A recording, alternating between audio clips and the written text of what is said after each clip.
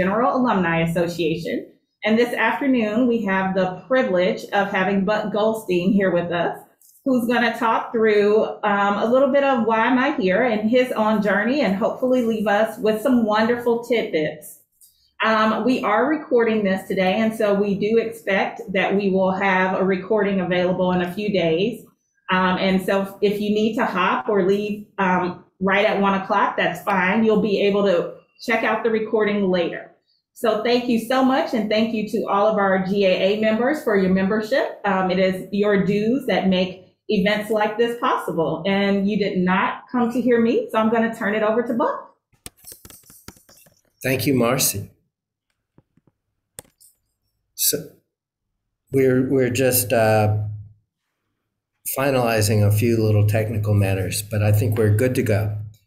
And I want to thank the Alumni Association for inviting me today, especially to Marcy and her crew for making this all work and making it possible, and to Doug and, of course, Debbie, because they're a team, for all they do at the Alumni Association.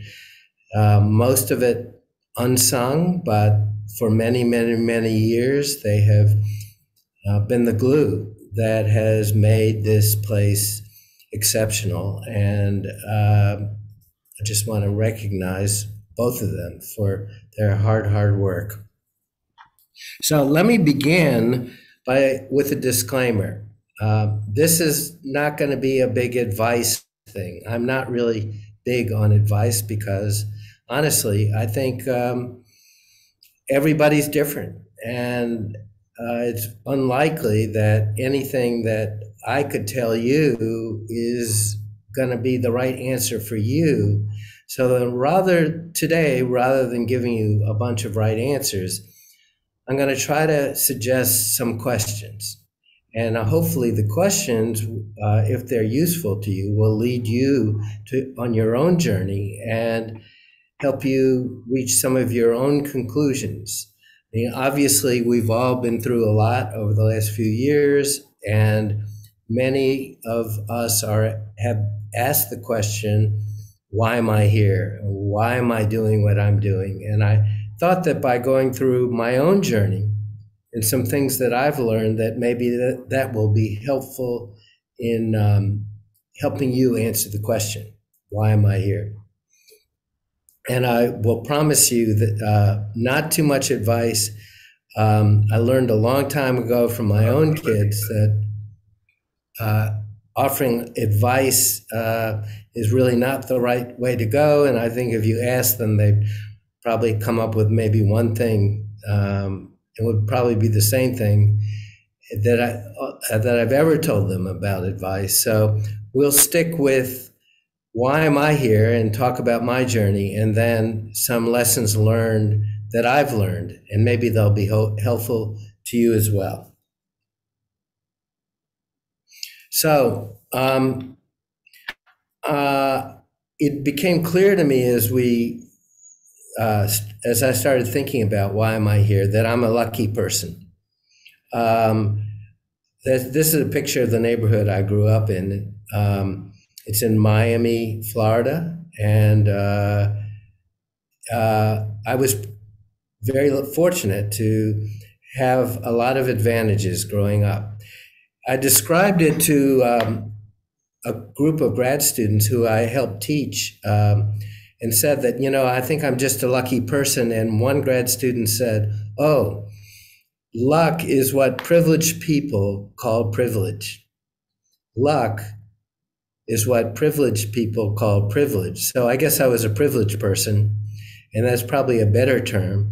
And I think all of us need to acknowledge that. It's taken me a long time to come to grips with this, and I can promise you it was only digging deep that I got comfortable in my own mind to show this picture, but this is where I came from.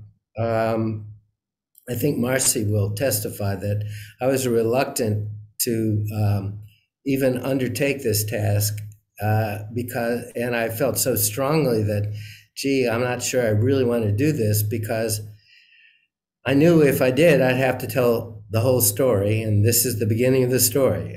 I grew up in Miami. I had a lot of advantages growing up, and um, it stood me in good stead. Um, Another advantage was getting to come to Chapel Hill. And although I grew up in a middle-class family with knowledge about universities, my parents had been to college, etc., I really didn't know what a university was all about. And I really wanted to come to Chapel Hill, and initially I didn't get in. And here's another example of luck, or maybe calling it something else. But I had a cousin who was here, and he went by one day and talked to the director of admissions, and the director of admissions said, "If he's, I know he didn't get in, but if he still wants to come, tell him he can come." So I guess that's another reason I'm here, and I am extraordinarily grateful to that cousin who I see from time to time, and every time I see him, I thank him, because it wouldn't have been, my life would have been dramatically different if I hadn't had the opportunity to land here as a freshman and to begin to see a whole world that I had no knowledge really existed. So rather than going through the whole 4 years of undergraduate, etc., I want to tell you one story that I think illustrates what really changed me about my own trajectory and about my life going forward. And that was this. And some of you who've tuned in may have been here when this actually happened, but as I was a child of the late 60s, we were in the midst of a war in Vietnam.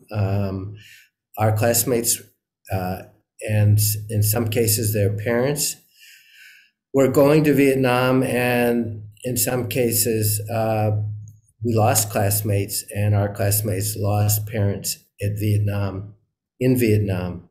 And at some point, students actually, led by some very savvy students and politicians, came together and determined that enough was enough and that we really needed to get out. And there didn't seem to be any real prospect for doing that. So something called the Moratorium Against the War in Vietnam was proposed. And here on Chapel Hill, about 25 people got together in Girard Hall.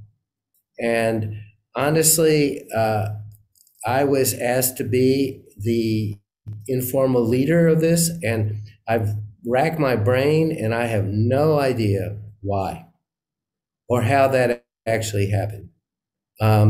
But in any event, I guess I was the chairperson for 25 people in Girard Hall as we talked about how we, on October 15th, were going to, on our campus, participate in a nationwide protest against the war in Vietnam. And from there, things just snowballed way beyond anyone's expectations. We thought we'd get 100, maybe 200 people, maybe 300. Then we thought maybe 500.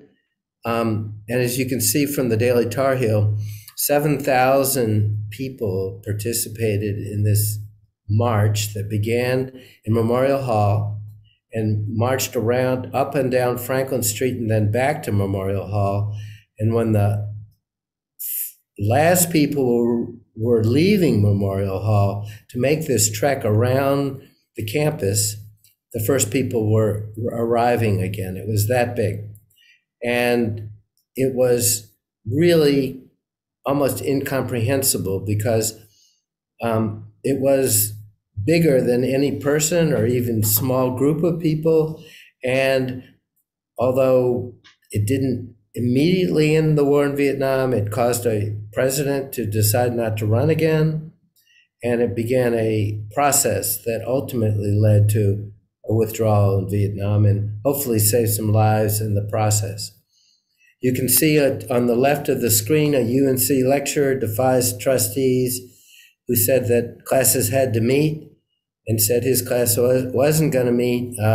Most faculty simply turned their eyes in a different direction on the day that students boycotted the classroom and marched against the war. What was so profound for me about this was the experience of having an idea that was so much bigger than any of us could have imagined, and the power of that idea, because at the end of the day, at his request, we met every evening with the president of the university to discuss plans for the moratorium and what was going to happen. And this was not faculty that were saying we should do this or how we should do it. This was students essentially leading the faculty and leading the university. And it was turning everything on its head, essentially, because the idea itself and the belief in that idea was so much bigger than any person or any one person. And the power of it was so much more powerful than any of us could have imagined. So going through that experience was transformational. And at the same time, having friends and allies and contacts like Ann Queen, who's in the picture next to me at the very front of that march, who was a remarkable woman from a small town in North Carolina, and went from there to the working at the Champion Paper Mill, and from there to Berea College, and then ultimately Yale Divinity School, and then heading the Campus Y. And it was scores of people like that whose paths I crossed and who changed me fundamentally. So that's another step along the way in terms of why am I here. There were some others. There's another UNC experience.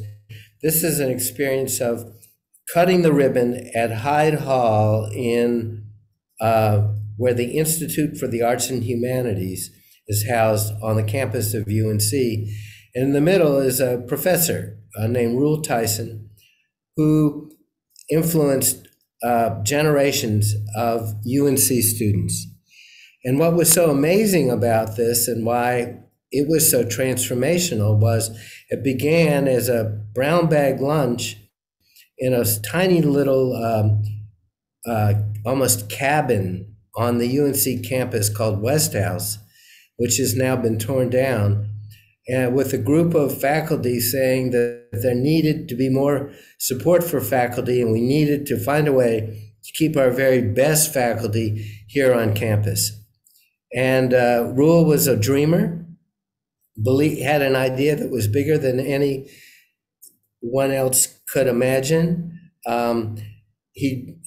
Frankly, it wasn't like the powers that be were all aligned, but the idea was a big idea. And in the process of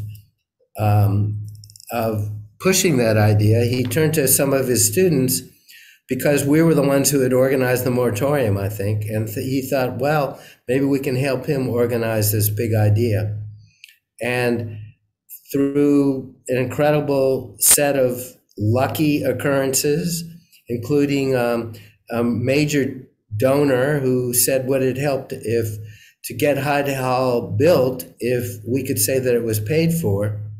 Hyde Hall became a reality. The IAH is now one of the most influential institutions on the UNC campus. It has an endowment of over $50 million. And as one chancellor said to me, objectively, the IAH and Hyde Hall are a miracle. They're impossible. It can't happen, but it did happen. And so that was another sort of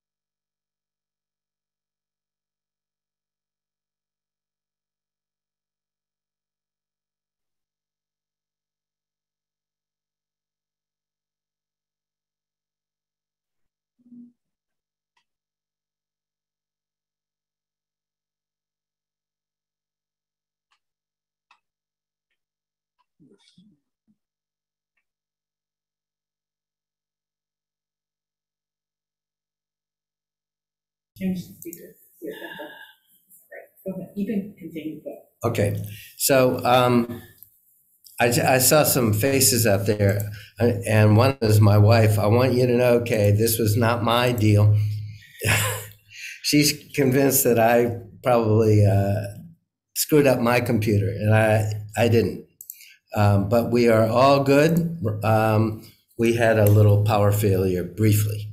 So that was West House, and another remarkable experience where it was objectively impossible, and it happened. And it was another case of shaping my path to be part of something that was so much bigger, and to see so many people make what was objectively impossible actually work. So my path also led me, I practiced law, and as an unlikely child of the late 60s, and I became founded and started with a partner a company called Information America. And this is a company that had another big idea, which was to put all the courthouse records in the United States online and make them accessible from lawyers' offices instead of having to go down to the courthouse and read them. And I can say that all of the lessons I learned before, that big ideas could happen, that energizing people around a vision and then supporting them could lead to things that were objectively impossible, came together with Information America. But I also say that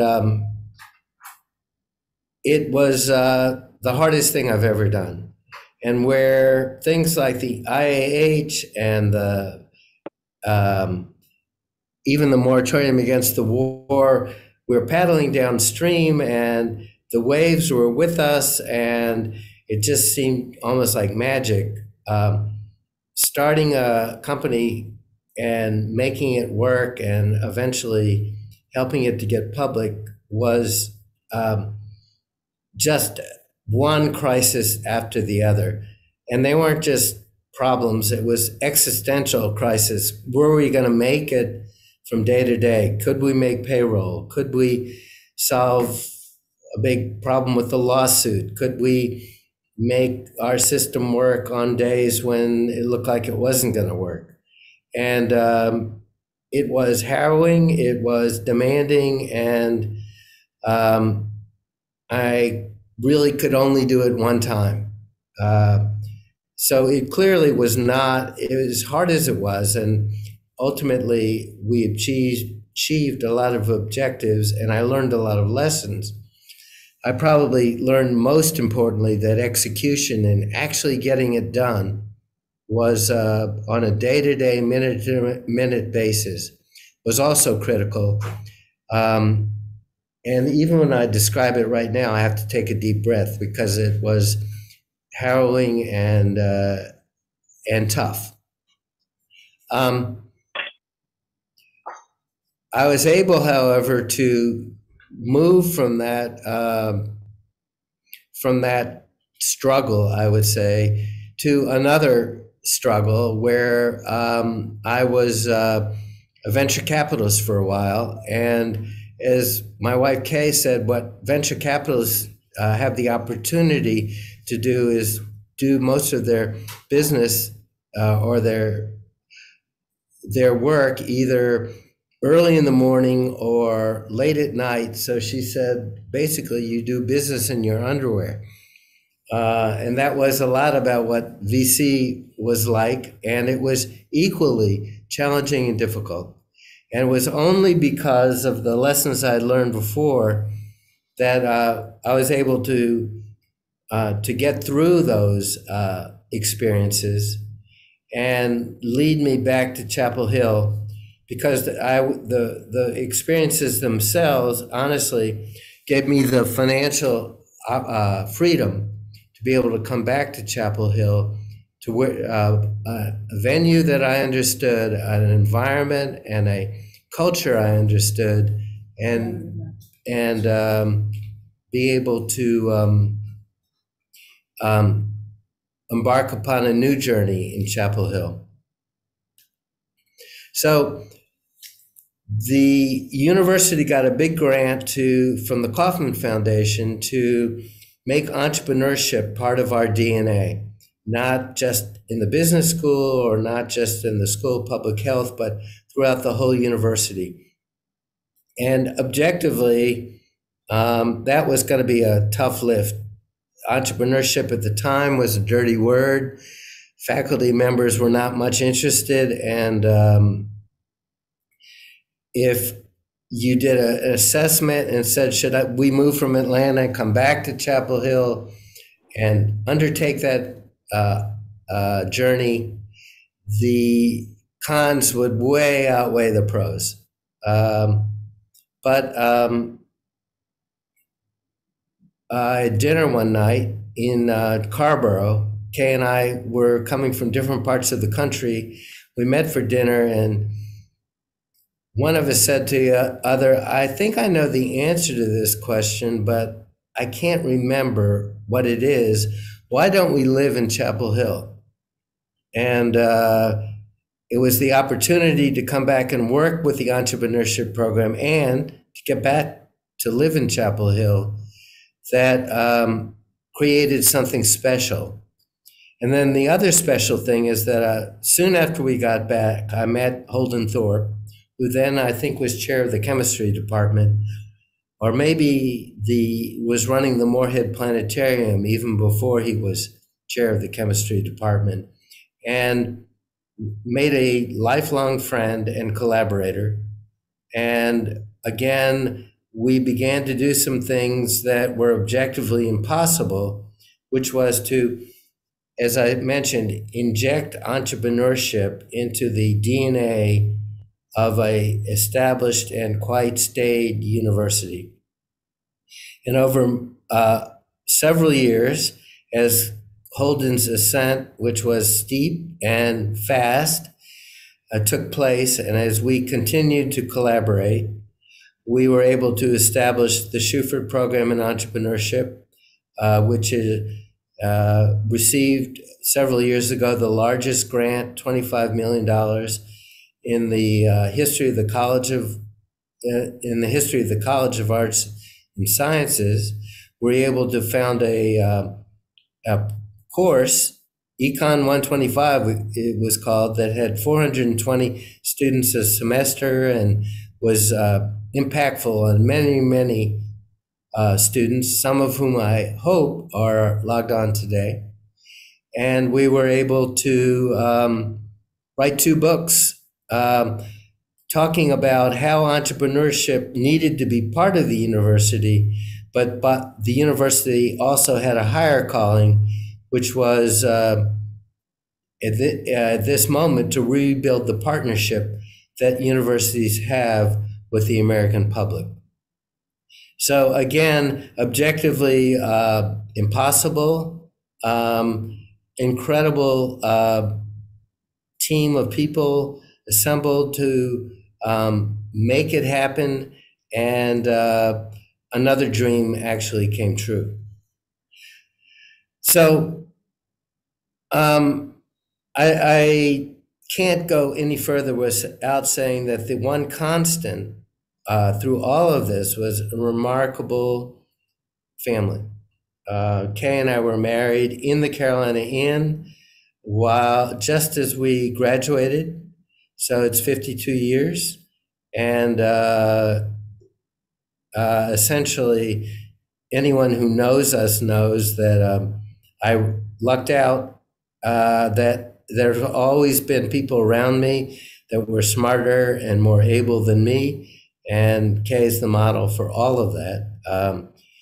2 kids who never took me very seriously, which was really a good thing, because it anchored me and brought me down to earth.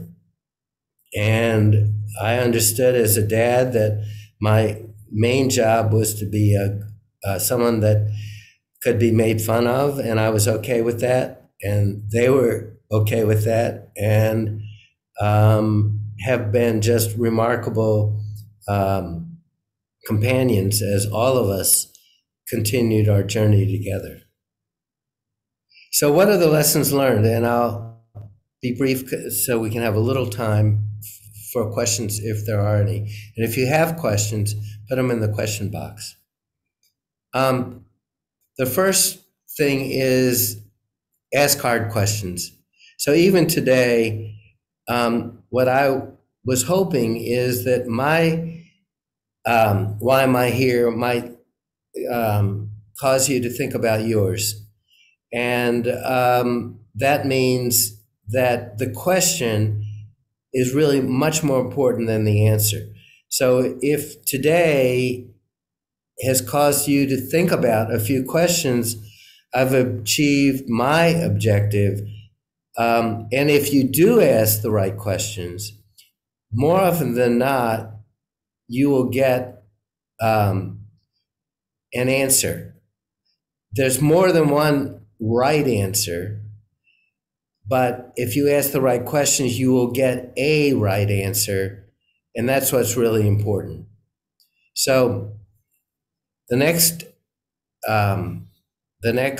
suggestion I have, and I think the stories that I've told you should illustrate that, is that the mission matters. That people really want to be part of something bigger than themselves. And after a while, it gets a little addictive.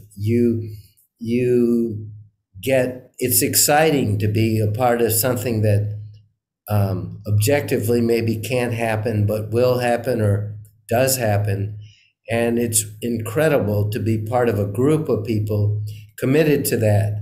Once that mission is clear, and once people are signed up, then you can go to the moon. You can do all the things that are objectively impossible. And from a lifestyle and from a life point of view, there's really nothing better than to be part of a mission that really matters.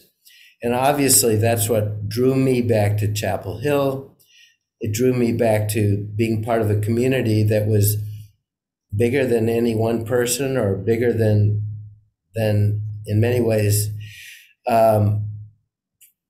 any group of people. It was a mission that's been in existence longer than any other public university, and it's a mission that, as I said, really matters. It takes a village, and this isn't a political statement. This is just a fact that anything that's important and that's really worth doing takes more than an individual or even a small group of individuals. It takes a village. And the folks who figure this out early and who are able to look in the mirror and understand the things that maybe they do well and also the things that they don't do well are the ones who understand that you assemble teams, that when you go after a problem, you don't begin with what's the solution or even what's the right question. It's what's the team that we need to put together, because they're going to help with what's the right question and then ultimately come up with some answers and actually be able to help implement whatever the objective or whatever the project is. So my own family helped me realize, and he helps me realize, that we had a little village, and that village has then blossomed into a whole series of villages of people who were committed together to a vision, something bigger than themselves, and that's what it takes to do something important. And lastly, and this is really important, this is another lesson that I learned, that you can reorganize things, you can cut expenses, you can introduce new products, you can introduce new curricula, but at the bottom line, it's about culture. And culture is what breeds big ideas.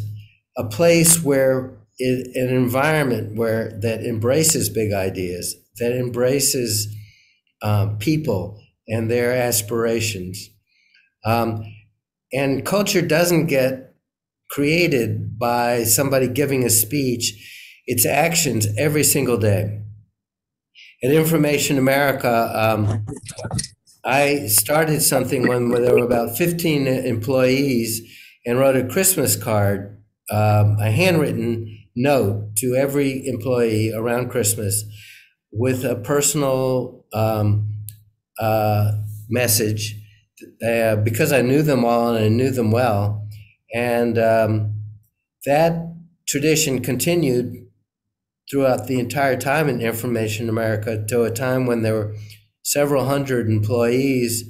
And yet the Christmas card became so important that I'd start in October, and when I was flying around on airplanes writing Christmas cards and getting help because I didn't necessarily have the right words for every single employee. And then when I run into folks, even now, people talk about the Christmas card. And that's an example of how you build culture. And you need a culture that's accessible and transparent and authentic, and that people can trust. And I know when Holden was chancellor, and I was interviewing some people for one of our books, they told me, I don't really need to call Holden, and I don't know that I ever have, but I need to know that I can, and that if I do, that he'll take my call and that he'll transparently give me a clear answer. And that was really, and is, I think, an incredible example of the kind of leadership that creates a culture. And culture is created in many ways from the top and then encouraged. It's a culture where people, where leaders of a university are also teaching classes. And our own chancellor and I teach a class together because Kevin Gustowitz believes you can't really be a good chancellor if you're not teaching students, if you're not in the classroom doing the work that is so essential to what we do. And guess what? If the chancellor teaches a class, then almost everybody else does too. And that's about a culture and not just a structure. So this is an advice. This is what I've learned. I hope that there'll be some things about what from this that will cause you to ask the right questions for you and to come up with some answers that may help you re-answer the question, why am I here? I'd also say that it's clear to me, having done this and done it also in a class, that we should all do this about once a year. We should all ask ourselves the question, why am I here, about once a year, and push ourselves into realms and into experiences that maybe aren't comfortable, but help us more persuasively answer the question on an ongoing basis. So let me pause here and see if there are any questions. Are there any questions in the chat, Marcy? I'm not seeing any yet. Oh, here's one. Okay. How do you handle disappointments, confusion, and maybe feeling lost while continuing this contemplative inquiry? Well, I can let you answer that because I think I qualify at this moment for all three of those. So one of my kids might say, well, you fake it till you make it. But basically, you do have to put your head down and you have to take a deep breath and do the day-to-day things that are required. But give yourself some space, and I would say give yourself permission and to even embrace the confusion and the uncertainty, and try to turn it into a positive, but with the understanding that you're not alone, that it's hard, but that there are a lot of really important lessons that can be learned from the adversity. We've all been through more adversity probably than we can imagine. And we're all here and we're all still standing. And, it was hard to do, frankly, as Marcy will tell you, I didn't want to do this. And, and that was hard as well, because I still feel confused and unsure about why am I here.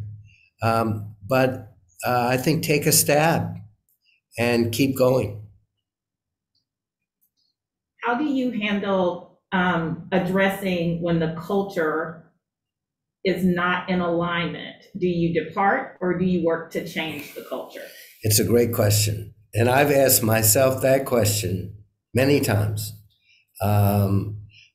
Frankly, the pandemic caused me to wonder if being here at UNC was exactly what I needed to do. And I went through my own journey and actually had a lunch yesterday with the chancellor to talk about some things that we might do together and work my way through to the fact that I don't know another institution that I think is more meaningful than a university.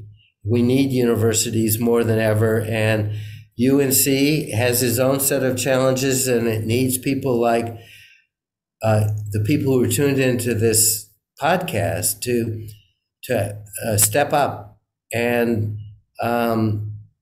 if the culture isn't just right, to try to make a change in the culture. But there are times when you do have to leave, and I respect people who do. It's a hard decision. There's no right answer. It's only what's the right answer for you.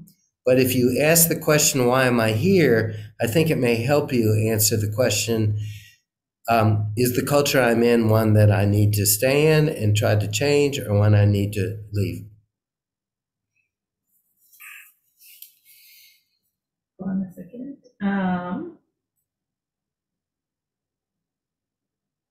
When you talked about your family being a really important part of your journey, or the village that moves with you, do you have any advice for people who don't have the benefits or the luxury of having such a wonderful family?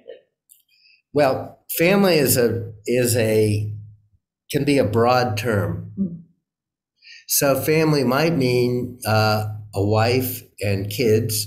I mean, the sort of father knows best kind of old-fashioned family. But increasingly, there are all kinds of different definitions of family.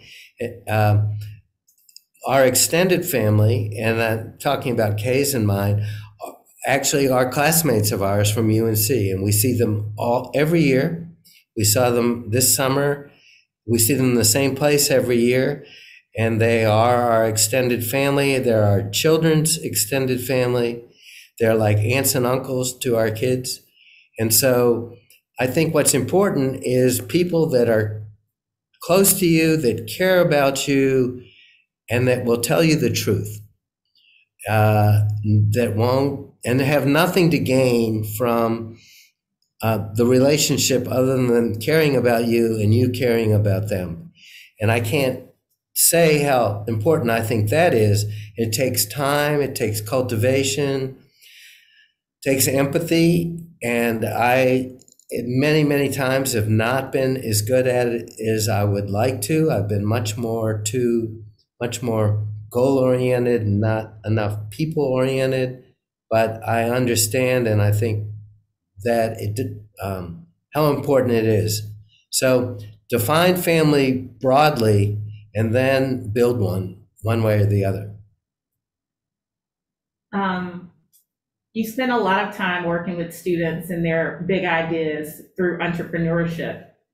I'm curious if you could share more about any advice you'd have for adults who feel like they are further in life than 20 and maybe not as idealistic or optimistic about Right. taking big ideas. If you're not optimistic, don't be an entrepreneur. I mean, you have to be certifiably nuts to take on one of these big ideas because they're objectively impossible. So knowing yourself, I think, is what's really important. I mean, I am a optimist. I'm an unrealistic optimist, and so I know that I need to have people around me who are a little bit more realistic, but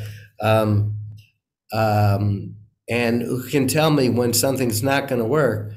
But other people are more realistic, and maybe different paths make sense for them.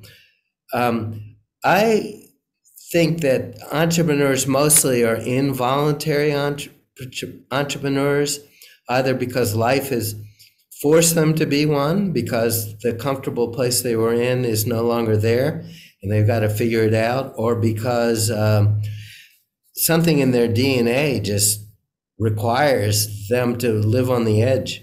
So I don't think it's for everybody. I think asking why am I here is for everyone, but starting a business or starting something new is not for everyone. And I think that's, if you do it, it's because you have the need or the one way or the other to do it, but it's not to be taken lightly. And I would say that the starting of an entrepreneurial business was, I still wake up with nightmares about that. It was really, really, really hard. And I don't recommend it for everyone. But if you have a vision and if you have a dream, you should jump on it. If that's the right thing for you. Sometimes there are ways to hedge your bets where you can keep your day job and begin to test your vision or your night job. But again, I think why am I here is the right first question. And if you answer by saying, I've got to do this because otherwise I don't have a good answer for why am I here, then by all means, give it a whirl. We have about 4 minutes to 1 o'clock. We will continue taking questions, especially given our technology problems. But just a reminder, we're recording this. So if you have a hard stop at 1, you can always grab the recording later. The next question is, what's on your bucket list now that you have yet to check off? I don't have a bucket list. I know a lot of people have a bucket list. And I think in large part it's because I've really never had a plan. I've been, lucky or privileged, and opportunity has come our way, Kay's and my way, in all kinds of different ways. But it wasn't like, I'll give you an example. Many, many years ago, we met a man who helped finance Information America from Scotland. And he pioneered a whole set of enterprises on the Isle of Skye. And he always asked us to come visit on the Isle of Skye. Well, he unfortunately has passed away. His widow has continued his legacy on the Isle of Skye. And the other day, Kay and I said, we never satisfied our promise to Ian to visit the Isle of Skye. We should do that. So I sent an email, which I hope has gotten through, it's only a few days old, to his widow who lives on Skye to say that we want to come to the Isle of Skye and when would be a good time to do that. So that, I wouldn't call that a bucket list. I think that was an opportunity. And I'm hopeful that that will work out in a really exciting way. But we don't, I don't have, gee, I want to check this off, I want to check that off. I think we'll have a little bit more time to do some things that are fun. But the other maybe curse is that what for so long I've been doing things that were fun that there really isn't a line between work and fun. And maybe that's something I didn't realize, and maybe that's something as you ask yourself, why am I here to aspire to, is that what you're doing, you love what you're doing, and it's a lot of fun. And so you don't have to have a whole bunch of things that you're aspiring to out in the future because you love what you're doing. How do you handle cynics or relate with cynics? Yeah, well, first of all, I try to listen. And that's the importance of listening because honestly, sometimes there's some real truth in the cynicism. And so it can be a bummer sometimes or a real downer, but on the other hand, cynics can be, another word can be realists. And that's where it takes a village. You need some cynics as part of the village to balance off people like me that are overly optimistic. And so I would embrace the cynic, listen to what they say, and because there's probably some real truth in their point of view. You mentioned how your business was very laborious and stressful. What kept you motivated to keep going? Survival.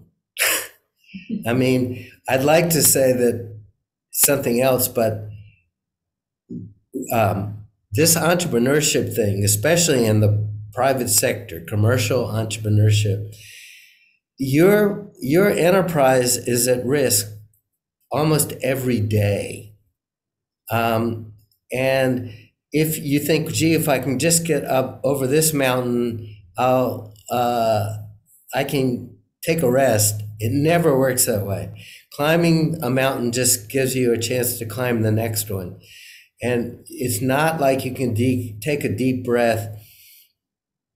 It just keeps coming at you. It's sort of like being chancellor of a university is a similar position where it just keeps coming at you and you're just trying to hold things together and keep moving forward and keep people motivated and knowing that everybody's looking at you when you walk in the morning till when you leave at night. And you're just trying to get it done, make it through the day. And that's not the part of my life, I would say, that was, when I say you're having fun, that wasn't fun. That really wasn't fun. And that's why I ended up back here in Chapel Hill, because one was enough. And people kept saying, what's your next business going to be? And I said, there isn't going to be a next business. And after we finished our second book, because that writing a book was hard too, Holden said, well, what book are we going to do? And I said, no, what book are you going to do? Because that's enough too. 2 books was enough. So there are challenges like that. When you're in the middle of them, you lose yourself sort of, and that's a good thing and a bad thing. But at the end of the day, know yourself and know what you've got in you, and know that it's going to be really hard sometimes.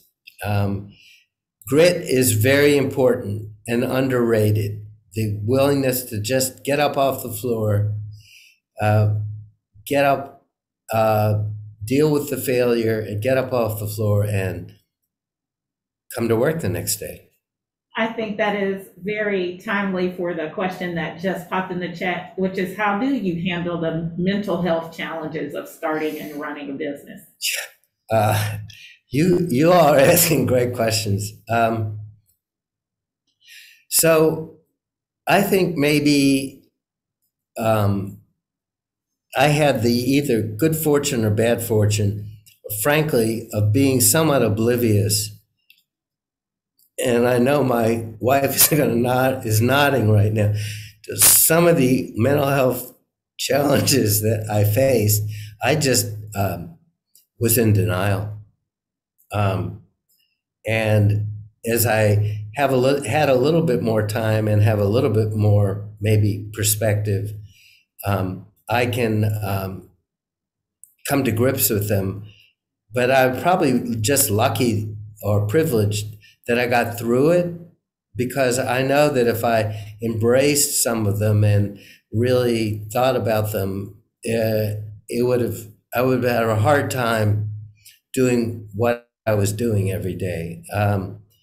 Different people, so again, it's different for different people, and fortunately for all of us, I think most people aren't either able or willing to be in that kind of denial.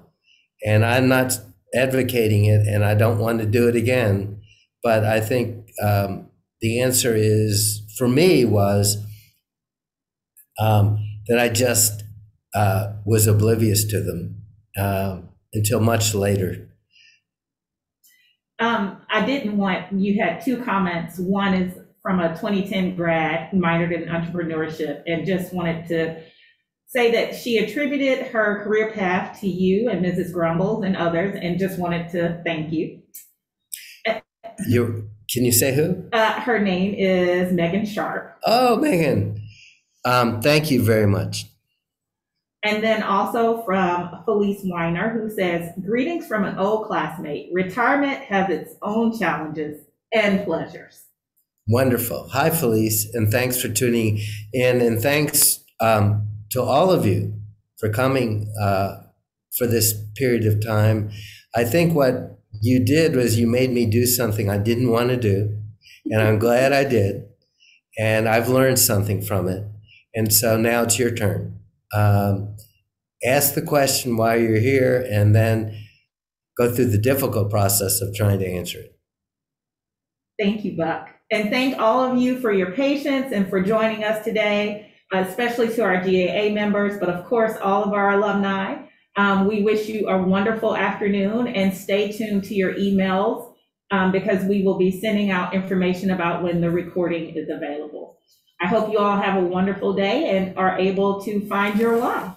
Have a great one.